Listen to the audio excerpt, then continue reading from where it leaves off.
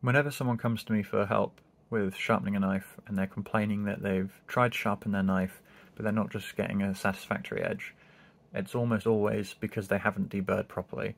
And I always tell them this, and they always say to me, yes, I have deburred properly, but the case is usually they haven't deburred, and that's because they don't know how to deburr, or they don't know how to check for the burr. So they think, they think it's fully removed, or as removed as much as you can get it, but it in fact isn't. Lots of people think that a burr is, just this huge, great flap of steel hanging off the apex. But a burr can be so small, that we can't even see it with consumer-grade microscopes or low-level magnification. And the smaller you can get the burr, the nicer the blade is going to end up cutting. So really our goal here is to reduce this burr as much as we possibly can. So I want to try and demonstrate the pre and post burr cutting capabilities of this knife here. This is a Delica in K390. So I can't visually see a burr on this without any tools or tricks. But I know there is a burr there because I have previously checked, and I'll show you that in a moment. So, I can't see a burr here. You might be able to, but I know I can't. And if I feel with my fingertips, I just can't feel a burr there. My hands are quite calloused, but I just can't feel a burr on that at all. But it's really evident if you shine a light. You can see there's a huge burr on that.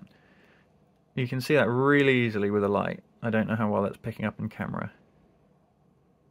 There's a huge burr which you cannot see with the naked eye, or I cannot see anyway, and I just can't feel it. And I know for a fact lots of people consider that deburred, because I've helped a lot of people sharpen knives, and they all come like this, and they all say it's deburred, and it's just because they don't know, for example, the light trick, or they don't have magnification, or they don't even realise that there can be a burr that you just can't easily see. So I'm going to just show you a quick cutting performance test with this, and then we'll do a best score off it as well, and then we'll deburr it and check again. So this is a medium fine green Rizzler, generally quite hard to cut. I'm just seeing how I can work around my tripod here.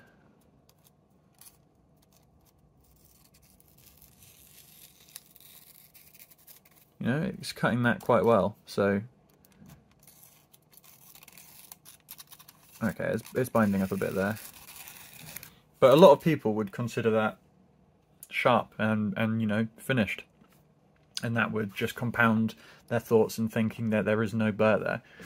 But we just looked with a light, and there clearly is burr. So I'm just going to get a quick best reading out of this and see how it scores with that burr.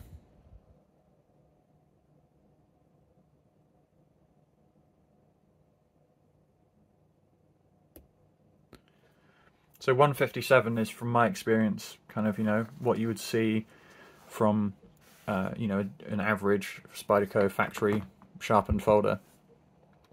I'm not going to give you a step-by-step guide on how to deburr in this video.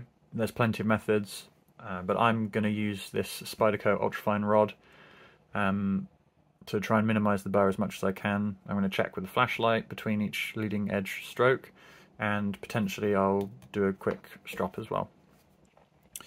So this was the side of my burr, which you can see.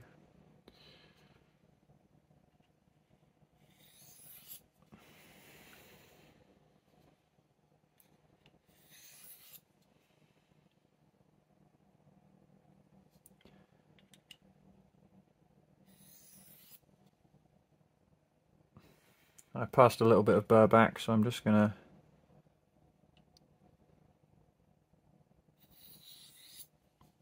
try and take it off of both sides. This side is looking good. This side is almost there. I'm going to try and go ultra light if I can. This side's good. This side's pretty good. This is where it comes to a limit of my skill. I'm not capable of getting that any finer on camera, working around the tripod with that freehand rod. So now I've deburred this, I'm going to test again.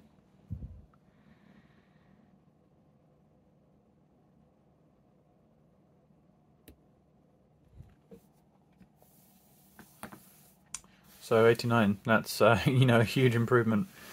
I'm going to strop now and see if we can get that even lower. This is 1 micron diamond stroppy stuff compound on leather.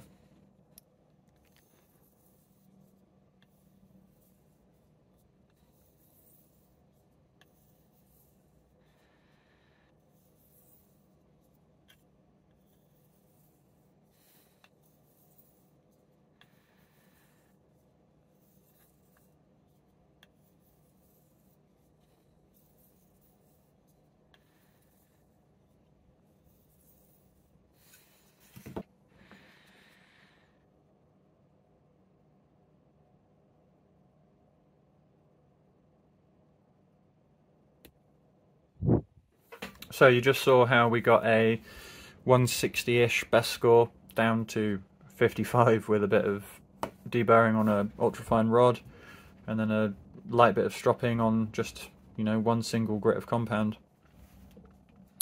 And we can have another check on the Rizzler and see if that cuts any nicer than it did before.